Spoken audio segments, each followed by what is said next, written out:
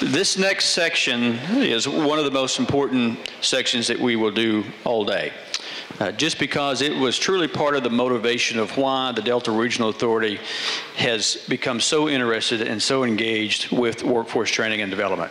We believe fundamentally from a policy perspective that any type of endeavor should be rooted on the needs of business and industry when it comes to training our workforce. A truly business and industry centric approach. How we're doing it through K through 12, our 2 years, our community colleges, even the 4 years. That model needs to have an incredible footprint as it relates to the needs of business and industry through the lens of economic development. That's our fundamental premise. And so we wanted to make sure that we had business and industry as a part of the conversation today. You've heard Linda talk about it in our report. It's key to, and it's threaded all throughout our 4 basic recommendations. And this conversation we feel like is pretty important because you heard Randy this morning talk about the response, the critical level that we have to do something. States are moving much faster than we are, and we need to make sure we get on that same path. So we've asked one of our partners, and I'd like to actually take a point of personal privilege and say thank you to all of our partners today, our convening partners, our strategic partners that are with us today. Randy Zook with the Arkansas State Chamber, Jim Youngquist, Institute of Economic Advancement, our partners at the University of Arkansas at Pine Bluff, the Department of Workforce Services, Department of Higher Ed. We had Mr. Broadway here earlier, Arkansas Economic Development Commission, Steve Sparks. We really appreciate these partnerships because they do matter and they help us do the work that we have. And one of those partners is Arkansas Talk Business and Politics. And I know many of you all probably follow that publication. I think it's one of the most regarded business and political publications in the state. We refer to it often, and Roby does an incredible job, he and his team, on the content of what's happening in the business community and what's happening in politics in Arkansas. And so when you want to know what's happening, you want to have your thumb on what's going on, go to the website, pick up one of the magazines, and you'll truly get a sense of what's happening with business and industry and politics in this state. And so we were honored and proud that Roby was willing to come and moderate this next section for us. And so, ladies and gentlemen, I'll turn the panel over to Roby Brock, Arkansas Talk Business. All right, thank you, Chris. All right, I left my checkbook in the car, Chris. I'll cut that check when I get back. So thank you all for having us here today. I'm going to let our distinguished panel introduce themselves here in just a second as we run through it. It's Tim McKenna, Annette Klein, Mike Garner, or do you go by Michael? Either, all right. And you are, heard of you, Randy Zook with the State Chamber of Commerce. Now, I've instructed all of our panelists except Tim, who just kind of wandered in here late. So you're getting your preview now. But I want solutions from this group. We've talked a lot about the challenges and some of the issues that are out there. That's great, and they can bring those up. But I want to hear their perspective on potential solutions, what they've seen in other states, what they've seen internally in their own operations, and how they see potential solutions to some of the issues and challenges that have been brought up today. So let's start with Tim and work our way back. Just introduce yourself and who you're with and a little bit of reason why you're here today. All right, thanks, Roby. Tim McKenna, and I work for Axiom. I'm Director of Talent Acquisition, which is over recruiting for the company globally, and then also I lead our workforce planning efforts as well. So glad to be here today. Thanks for having me. And Tim and I were in college together, and I'm about 4 years older than Tim, but he's catching up with me on the gray hair front. I like that. So. I'm Annette Klein, and I'm with Strong Manufacturing, which has our facilities about a quarter of a mile from here. We've been here since 1964. On the handout, it says I'm a member of CR board, but I'm a former. I term limited out. So I have dealt with the two-year colleges for about 14 or 15 years, working with their workforce. I've got lots of questions and suggestions and stuff, but I'll get into those as we go on. I'm Michael Garner. I'm with Haas Automation and Haas Factory Outlets. We sell and service Haas machine tools across the Southeast. We're one of Haas's largest distributors, and I run the distributorship for Arkansas, Tennessee, Alabama, and the Florida Panhandle. but you've probably already caught on by the voice. I'm an Arkansas boy, just up the road in Sheridan. I've been in this industry for 25 years. Have been educated in it, but also a machinist by trade. Had the opportunity in 1991 to buy the third Haas machine that come in the state of Arkansas, and I've had the opportunity for the last 16 years to run this business.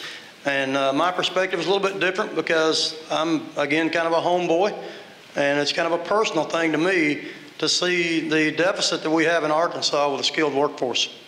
Are you from Sheridan or are you from East End? Let's be specific here. I'm from East End, but I went to school in Sheridan, or Sheridan as some of us like to say. I had a roommate in college who claimed he was from Yellville, Arkansas, and so we went to go visit him one summer, and it turns out he wasn't really from Yellville. When we finally tracked him down, he said, well, I'm really from a suburb of Yellville called Ralph. Ralph, Arkansas. So when we went to Ralph, Arkansas, we went outside of the city limits or the town limits of Ralph, and we found him at the end of a dirt road. I said, you're from a suburb of Ralph. All right, Randy. Randy Zook with the State Chamber of Commerce. We're made up of about 1,300 businesses across the state. Any kind of business you can name, they're probably members of ours. So that's my role. My job is to represent those businesses on policy issues. All right, hold that microphone, and we're going to work our way back down here while I get worked on. Whoa, oh my goodness, I'll hold it right up here by my mouth. Is that good? I'm just trying to. Test. It's working. All right.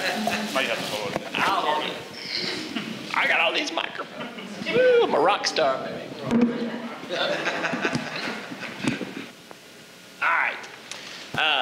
No, y'all use this one and we'll work our way back down. All right, I want to hear about some solutions. We've talked about a lot of the problems that are kind of present in our workforce training, our workforce development right now. So Randy, I'll give you first crack just in a general overview. Name me 2 things, 3 things that Arkansas needs to do different that you feel like is a solution to the problems that are out there. The first thing I think is we need to expose our junior high and high school kids to a broader range of possibilities. Kids have a very narrowly defined sense of what employment and job and career opportunities exist. They basically know what goes on in their family. They know what they see. They know what they do if they've got some sort of part-time job or whatever. So exposing them to those opportunities, I think, would go a long way to solving some of these fundamental problems. We're working on that this summer for the first time with 7 manufacturing camps that we put on in conjunction with 7 of the 2-year community colleges to just give kids a chance to see what goes on in a manufacturing business. Kids drive by these big boxes and they have no idea what happens in those plants. That's one thing. We also have a program coming up in October called Manufacturing Day in conjunction with the National Association of Manufacturers, where we'll offer plant tours for students. And let me take an opportunity here. Shelley, raise your hand. If you want to know what to do in a community about how to expose kids to technical and career opportunities, corner her before she gets out of town. She does more single-handedly through the Jonesboro Chamber of Commerce than anybody else in the state in this whole area except Steve Sparks and Jane English.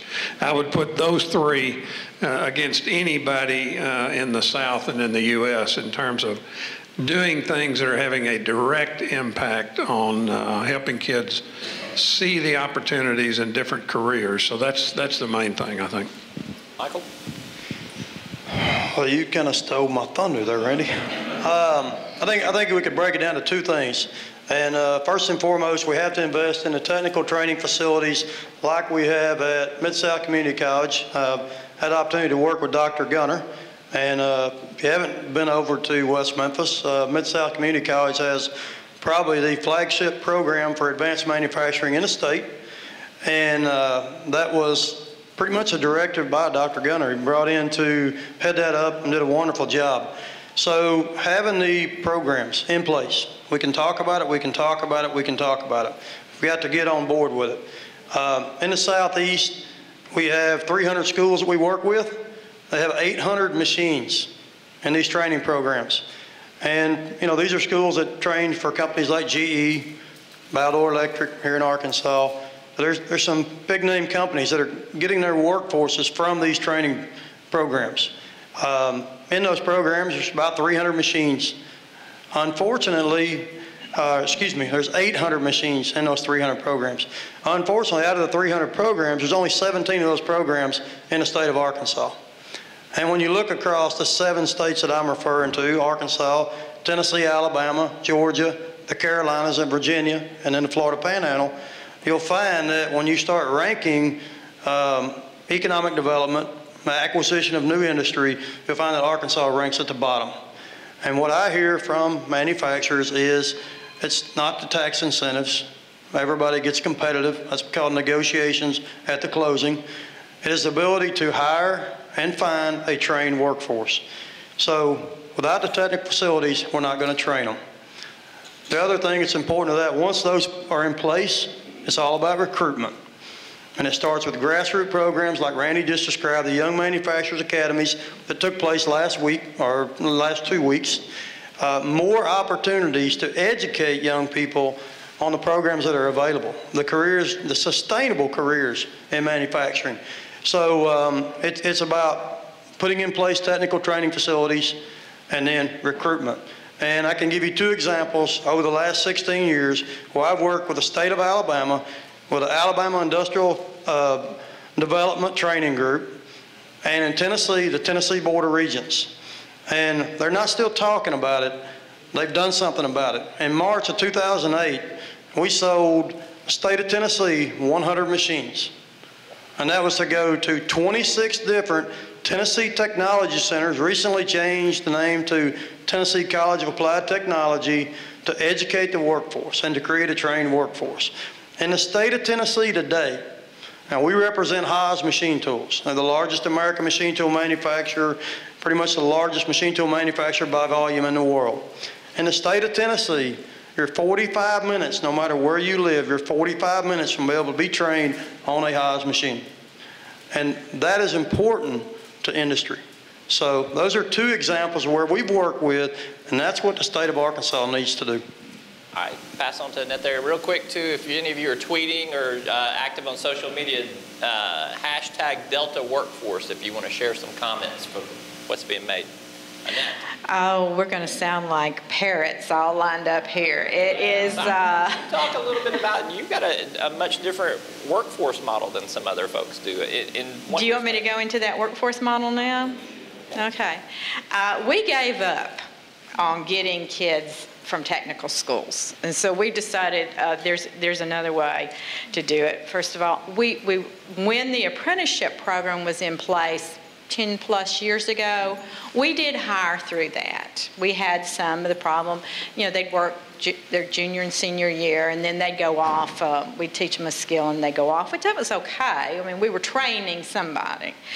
But in 2005, we were really could not find any workers. And I had a guy come in with a workman's comp and I was going to lose him for months. So I called the prison system in Pine Bluff. They have what they call a work release program. And in Pine Bluff, at one time at their height, they had 120 beds, 0 unemployment. So I got a young guy who was about 34 years old. He was from Cabot. He came in, he had worked in a tool and die shop, made a little meth, got caught, got thrown in the prison. He came out and worked for us. He started in 2005. He is still with me today. We have bought him over $1 million worth of CNC equipment to run. He runs a turning center and a lathe. We have sent him off to be trained at his competitor. That's okay. But, you know, I have a standing order with the Arkansas prison system that any machinist that comes through, I get first dabs, and I picked one up about 2 months ago from Pace Industry out of Harrison. So we're just, and he worked on Haas at Harrison. We've, since 2005, we've had 18 work release people. Right now, we presently have 5 that are incarcerated, 3 that are on parole and have stayed with us.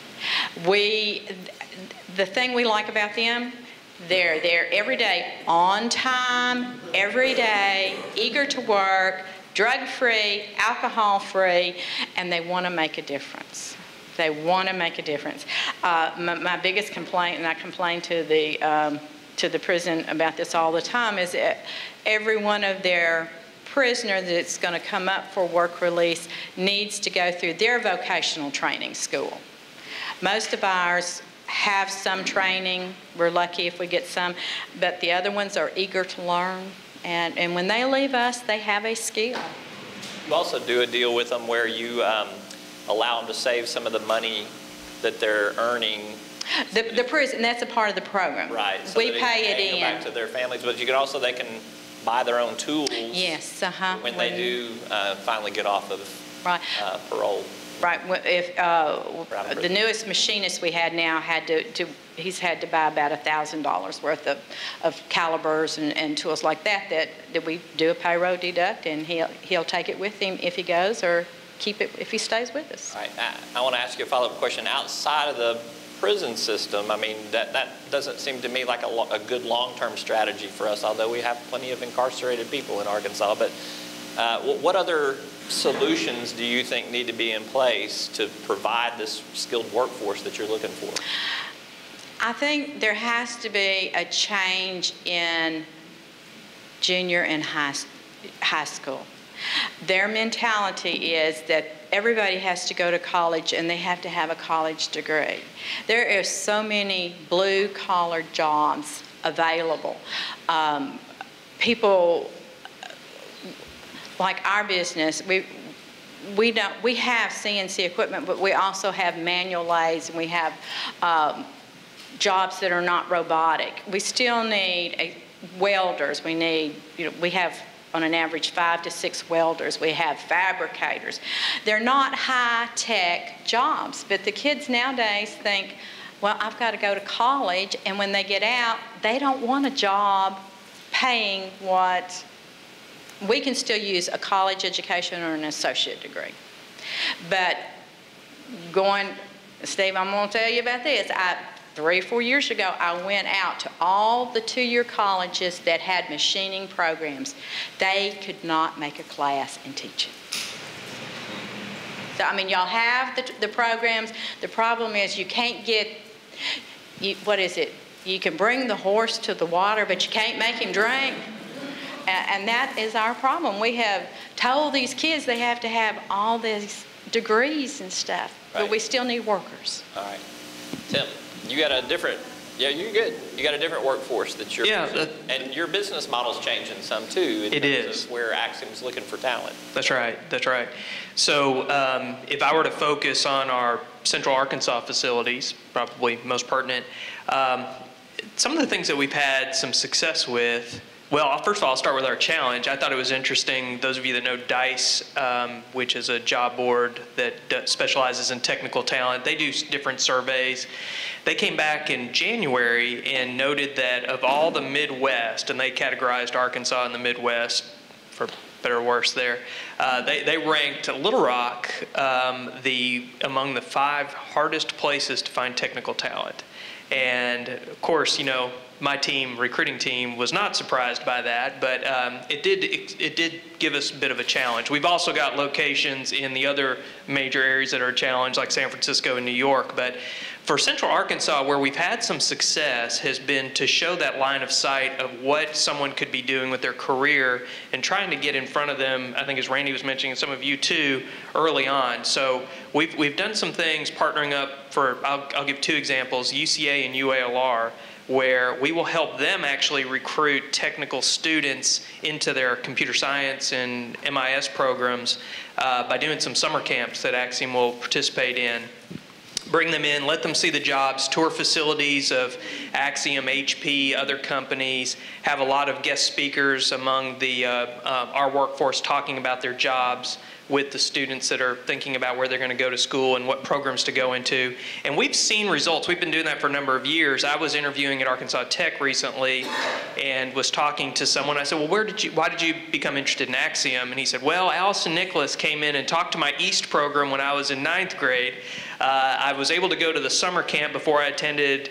I started at UCA and I went to the summer camp learning about careers, transferred to Tech, and you guys have always been #1 on my list. So helping to kind of show what the careers can be early enough to before they decide to go a different route has helped us quite a bit. The other big thing that helps us is really the try before you buy for both people doing internship programs. So we really work hard to try to have interns. We've averaged about 65 to 75 internships each year over the last several years. And where that helps out is that the students, in a lot of cases, we have campuses close. We have our Axiom sites close to some campuses, and they can actually do their part-time work while they're going to school, working 15 to 20 hours at Axiom. They're able to learn our jobs. The programs are all pretty good about giving the basics in computer science or whatever it is that we're trying to recruit, and then we're able to teach them a lot of the niche skills that they'll need.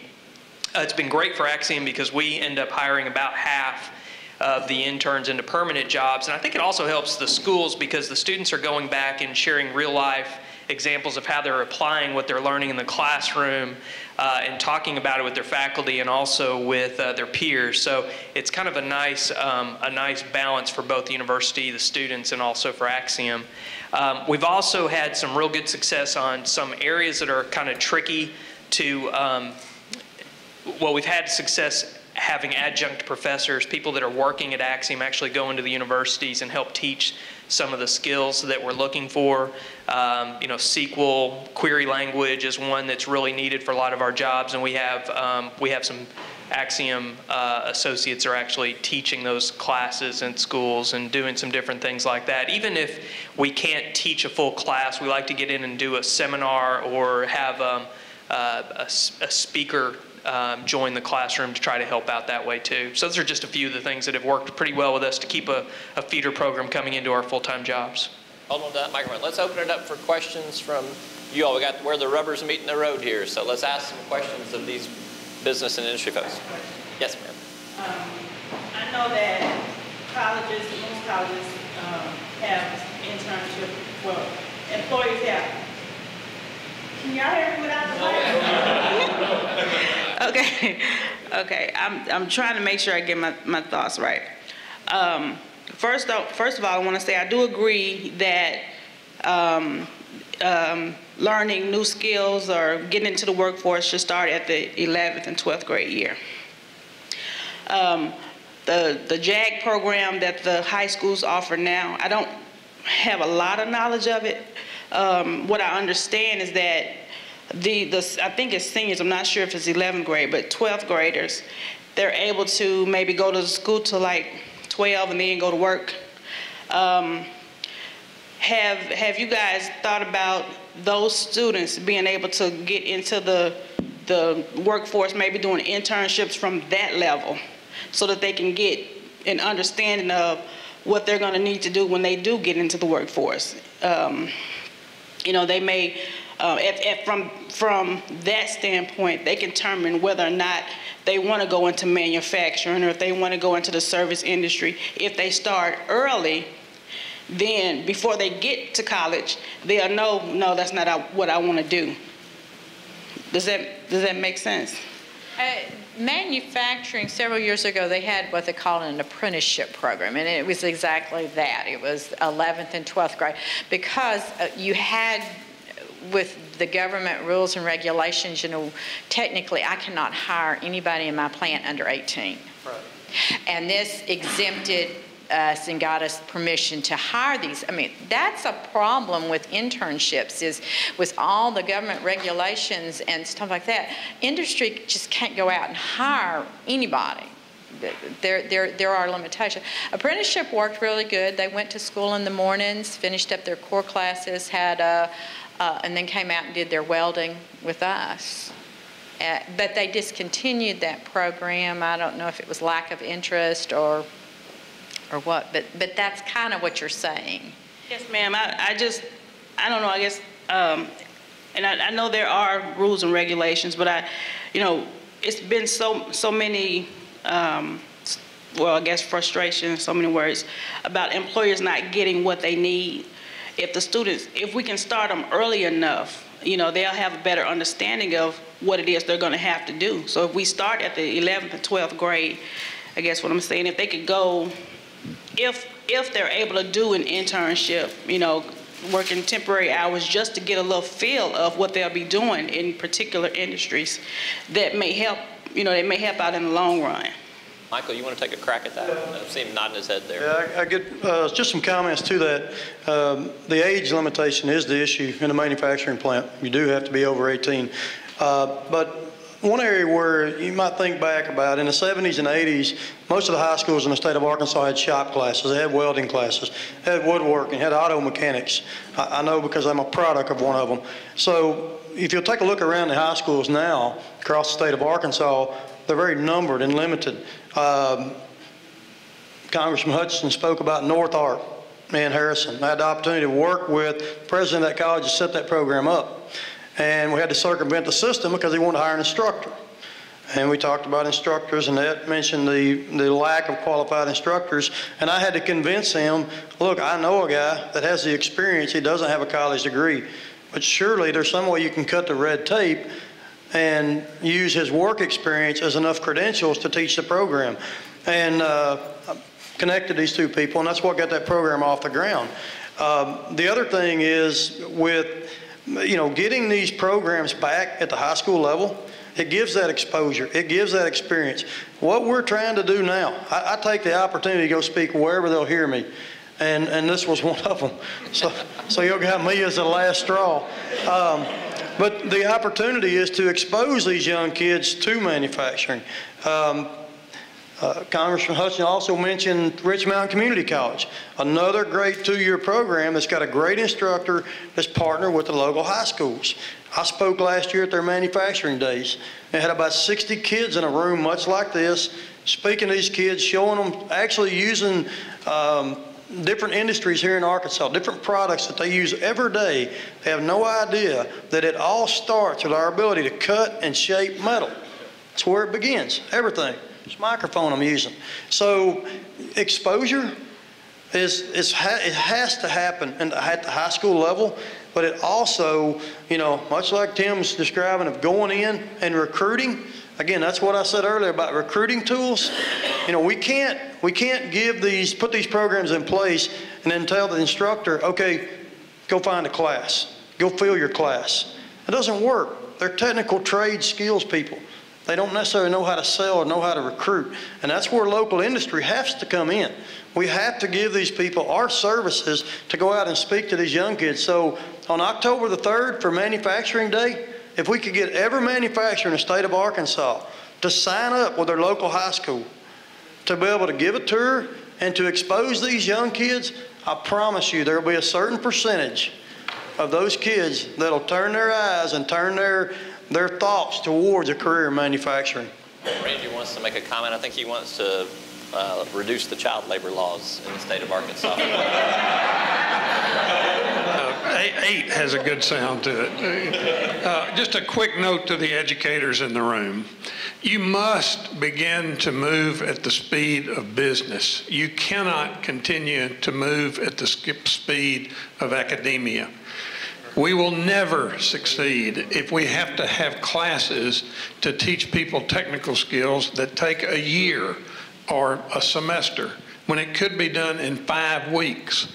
You need to be offering instruction in these opportunities in bite-sized pieces so a guy or gal can go in and get a skill and go back and put it to work within weeks, not within months. This is. I know it's a profound problem for you, but you got to figure this out. Yes, ma'am. But that's great.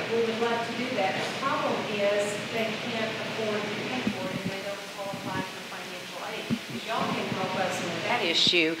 Thank you, I'm sorry. You know, I have a truck driving program, 4-week class. We have jobs lined in the paper every day. We have people coming in to our campus every day. They can't afford to pay for it. I just got a text, an employer is going to hire someone and pay for them to come. We have to have more of those models to support that. We can do the training quickly. We just can't find that funding source oftentimes. There's plenty of room for blame in this big overall picture, and one room for blame rests squarely on businesses' shoulders. We've got to recognize that we got to invest in training, we got to invest in skills, and that's a good example.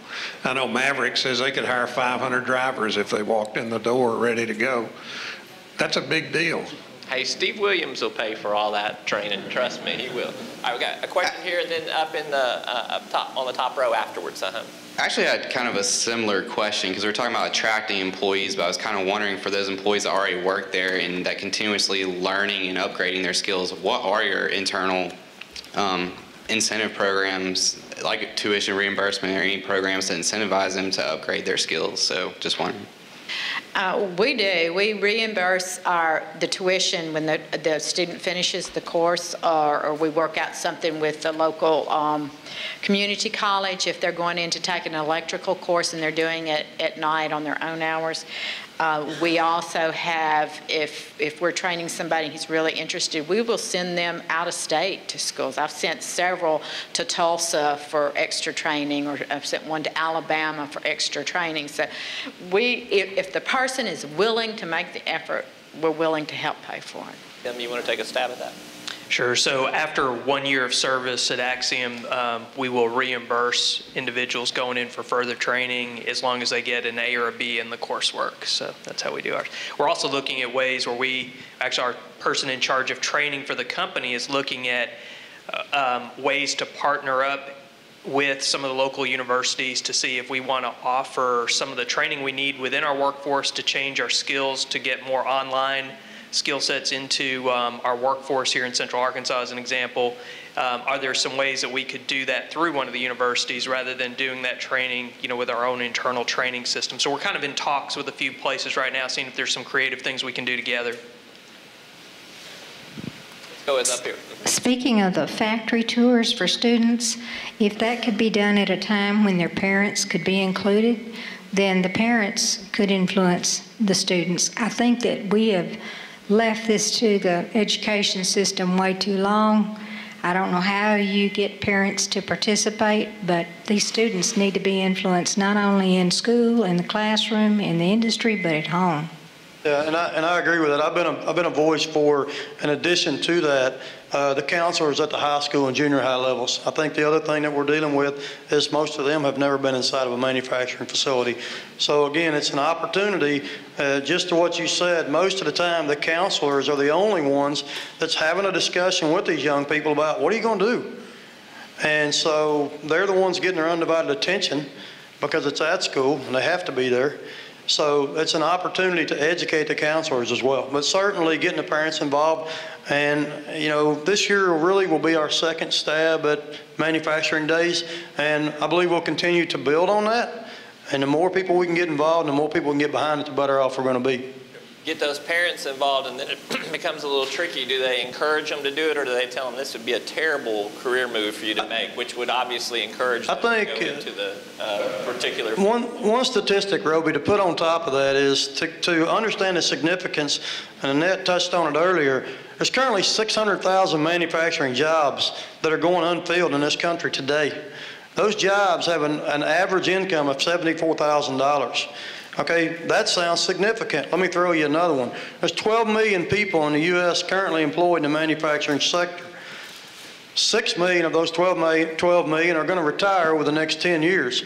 So if we don't start doing something now, can't leave this room talking about it. We got to leave this room taking action individually, because in 10 years we've got 6.5 million people, and that's what's really going to impact our ability as a country to rely on manufacturing. And trust me, our grassroots as a country start with manufacturing. All right, let's go up here. Oh, yeah, sorry, right, I have a question, and mine is mainly curiosity. I work with Workforce Services, so I work with the employees and I work with the human resource. officers, and I hear human resource officers complain about revolving doors, you know, people's getting fired, quitting, whatever have you. And then I hear the employee talk about the least little thing gets them fired when they're supposed to be on probation. Which would be more cost effective to stay with that employee until, you know, especially if they don't have good work ethics yet. Maybe it's the first time they had a job, or their child was sick and they was fired because they missed work to take care of their child.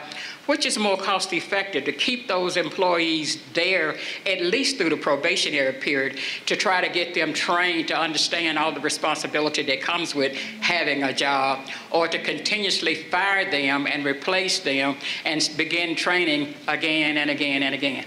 That's a good question.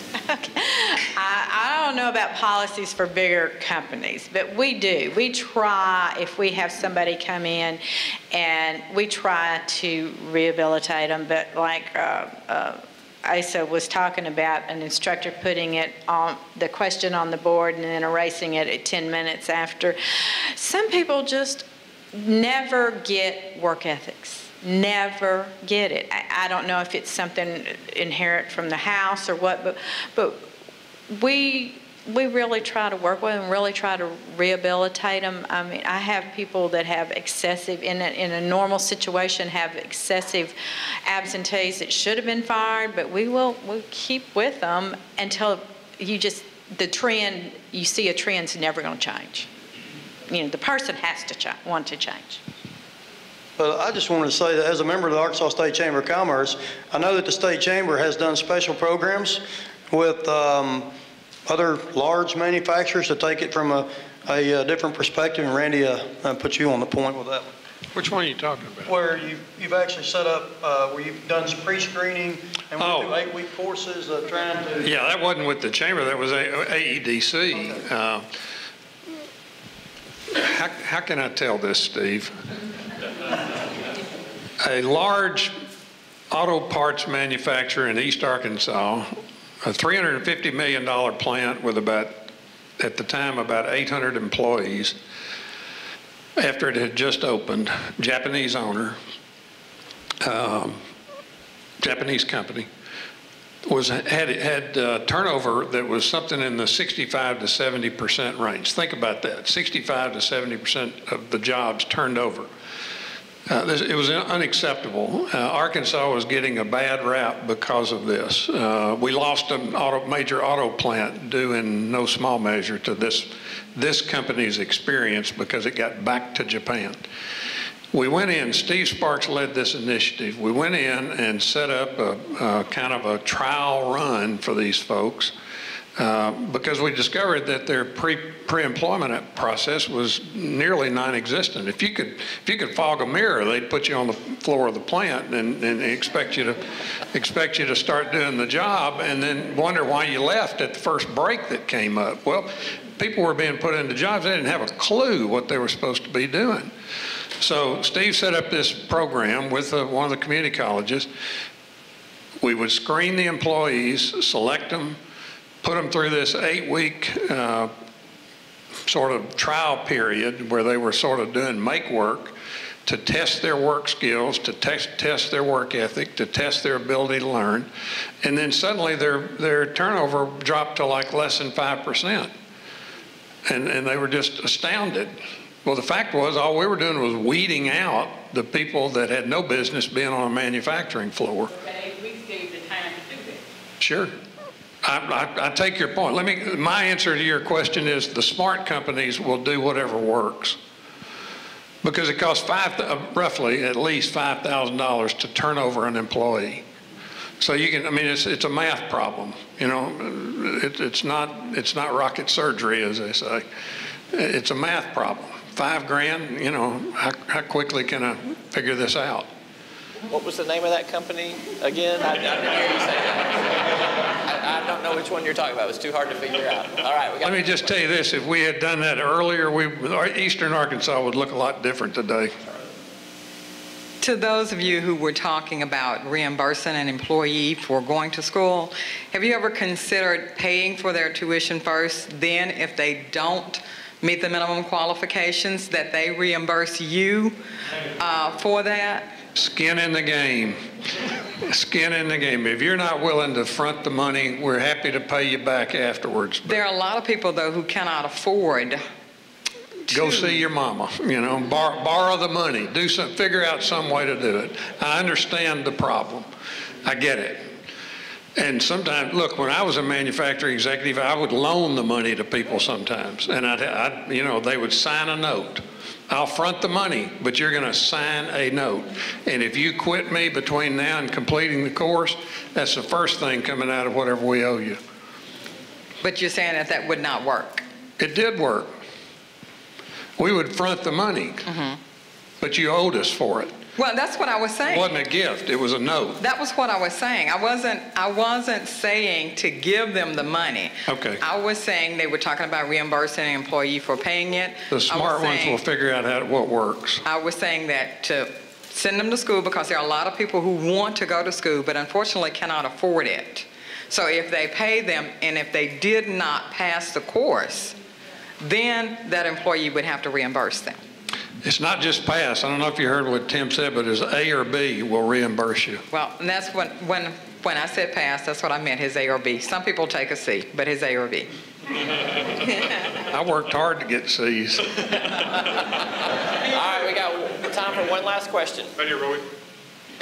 Tiffany. You've referred to the Arkansas Manufacturing Day or a Manufacturing Day. Is that an Arkansas initiative or is it a Haas initiative that takes place? It's actually the National Association of Manufacturers. We're the Arkansas agent for NAM, and we'll be sponsoring it. It's October 3rd, and we're in communication with all the 2 years to some degree or another about secondary centers where the manufacturing component curriculum is taught. Those people are aware of it, so they can invite those students? Okay, thank you. All right, Randy, Michael, Annette, Tim, thank you all very much. Let's give them a round of applause. Thank you.